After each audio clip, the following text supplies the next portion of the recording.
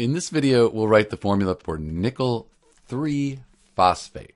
So for nickel, let's write the element symbol. That's Ni.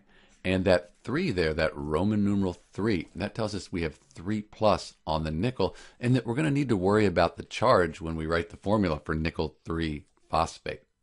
Phosphate, when you see this ATE, you're not going to find that on the periodic table. So you either memorize that the phosphate ion, it's a polyatomic ion, is PO4 3 minus, and that 3 minus, that's on the whole PO4 here. Or if you're allowed, you can look it up on a table of polyatomic ions. Because this nickel 3 phosphate is neutral, doesn't have ion written after it, the charges they need to add up to 0, have a net charge of 0. In this case, we have 3 plus and 3 minus. That adds up to 0. So this is the formula for nickel 3 phosphate, NiPO4. This is Dr. B, and thanks for watching.